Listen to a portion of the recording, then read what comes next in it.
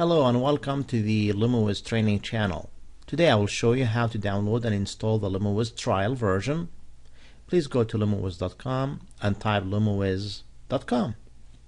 Go down, you'll see the link for the LimoWiz trial version. Click on it. You'll see the information about the trial, limitations, etc. As you can see, you could enter up to 100 trips or run LimoWiz 500 times. Any information you enter are fully transferable to the full version of the software.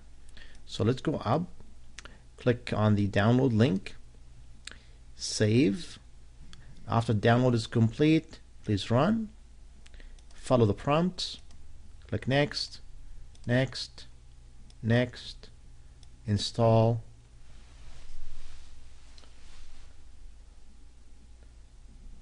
and wait for the Windows warning to come up. This is the user account control. Click yes. Now it's registering the modules, etc.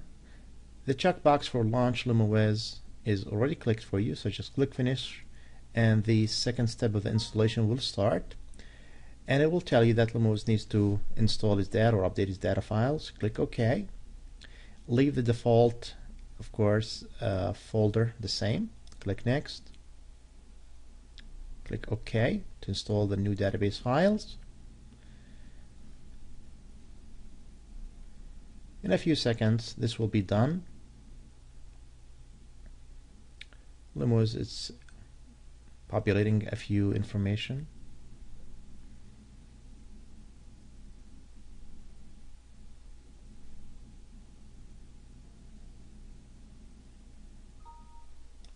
Once it's finished, click OK. The trial version will start, and then you need to type in master for the user ID and password for the password. Then click OK. The Limo ID list will list a fictitious company name. Of course, you need to edit that. Type your company name here. Let's call it My Great Ride Limo Service, and then you type in your address, 100 Main Street, hit enter. Let's say it's Denville, New Jersey 07834, enter, and then you put your phone number, 201-555-1212, for example, and then you could put a website address if you want to, lowercase, xyzlimo.com, and then save. Next, you will need to go through the settings of the program and check the boxes that are applicable to your company. It's trip settings 1, trip settings 2, trip calculations. Check on the boxes that apply to your business. Dispatch, again, you need to click on the check boxes or enter the values that you need. Dispatch, of course, colors. You could set the color for other items. Billing, you could retrieve the default messages. Billing and finance is not required, but you could have it. It's available for you. Late hour fees, you could compute the late hour charges based on the time of the job, and you could type in the MS. Let's say if it's between 3 o'clock and 3 a.m. we're going to charge $15 more. So when you add a job, LimoWiz will add $15 to the late hour fee. RTF or rich text format, terms and conditions, you type in the information, and then you could use the RTF. It is an editor where it allows you to type in your information and you save it. Fax, you could use internet faxing or local faxing. For internet faxing, click on the checkbox, select eFax, for example, Ring Central, etc. And that's it. Well, you just have to download, make sure that the PDF printer driver is downloaded. This is available on our website. Application, you could select, for example, the Map it link, Google, the display format, and the phone number format. HTML terms, same thing like the RTF. However, this is needed if you are sending HTML confirmations, and we'll go over this in other videos.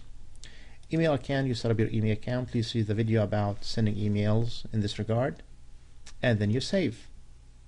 Next, of course, you'll need to add your accounts, add drivers, vehicles, airlines. We have a list of airlines already there. You need to add your rates. This is explained in the manual. We'll have another video about this.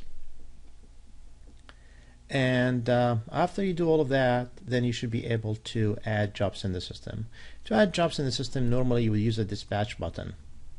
And by default, it's going to be by date and today's date. You click OK or Find, and LimoWiz will display the list of jobs for the day. To add a job, it's very simple. You just click on the Add button, type in the account number. Since we just started, we don't have any account numbers, so we could add one easily. Click on the magnifier button right there. Click add, and type in the account number. Let's say it's, for example, Cash Johnson, the phone number. Let's say it's Jack 123, right? And we have a first name of Jack Johnson, and the address is 100 Main Street. And you could go down to the zip code if you want to and just type, for example, 07701, Red Bank, New Jersey, came up. And you type in an email address, for example, g123@gmail.com as a sample. LimoWiz automatically puts the confirm to account. You have other options, of course, in the drop down how you want to send email confirmations to your clients. And then you type in the phone numbers, for example, 201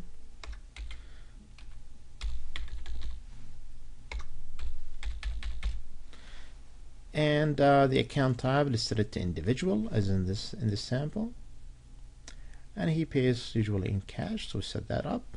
You have other tabs here on the top also for the reservation settings, etc. Please take a look at these. The manual will explain them. Account commissions, if this is an account that you need to give commissions to. Fees, administrative fees and gas surcharge fees. Account notes, etc. Once you're done, you just click on the save and you're set. Now you have an account. You could select this account, and there you go. LimoWiz populates information for you. And you go down to the time. Let's say 12:30 p.m. Drop of time is not required. In the account zone or trip zone, we need to add the trip. First time, LimoWiz will ask you to type in the airport codes, like EWR for Newark Airport, JFK for, say, JFK Airport. The description is not required, okay, but you could have it there if you want to explain what it is. And that's it. Let's say we don't want to do all of that stuff. Now you could type in the information. Let's say it's from Rockaway to EWR, and we charge normally $50. That's it, really. That's what you need. Just create a reverse trip zone and click save. Now LimoWiz creates a reverse trip zone in going and incoming.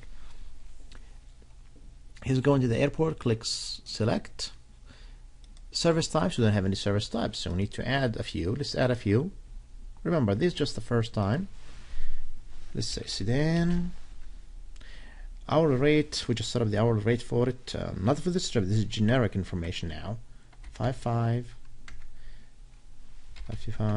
and overtime, let's say it's 55. And gratuity percentage, let's say it's 20.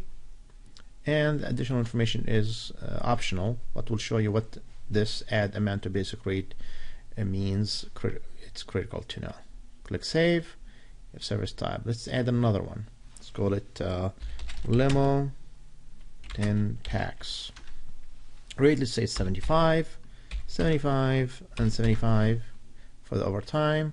Now add amount to basic rate is how much more money you want to add over the sedan rate to come up with this rate. Let's say somebody's going from Rockaway to Newark, and the cost is $50. And let's say we here say that we want to add $30, so just $30, so the rate becomes $80. Click Save, and you're set. So let's select that, and you can see that the price now is $80 because the price is $50 plus $30, we got $80.